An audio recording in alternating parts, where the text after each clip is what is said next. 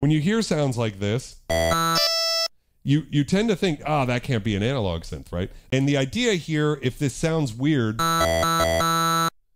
is that in '85, Roland was playing catch up behind Yamaha. Basically, everybody was, because the DX7 came out. And so what Roland really wanted to do was put out a synthesizer that could sound digital even though it's an analog synth. And I think that's where a lot of the rumors of this being an NCO synth or something like that come from, because it can sound more digital. When you hear sounds like this, you tend to think, ah, that can't be an analog synth, right?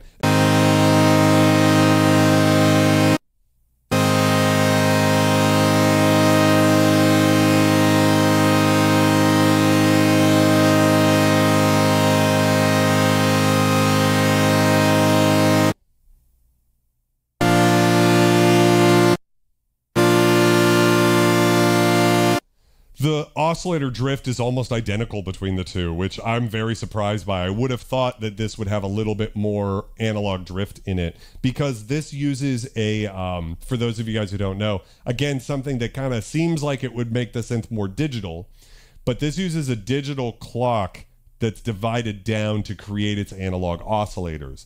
This uses an analog clock, basically a high frequency voltage controlled oscillator divided down to create its analog oscillators.